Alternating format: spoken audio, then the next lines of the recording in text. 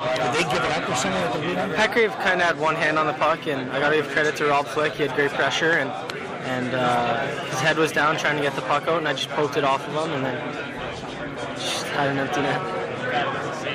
And being a guy who's been here before 2 years in a row at the Memorial Cup, did you have anything to say to the boys before the game?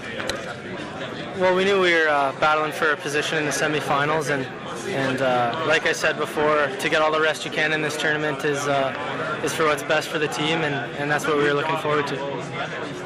And you guys get the rest, but Owen Sound obviously one more game to get tired, and that's just assuming they win the next one. And you also did a good job of beating them down tonight. Does that help going forward?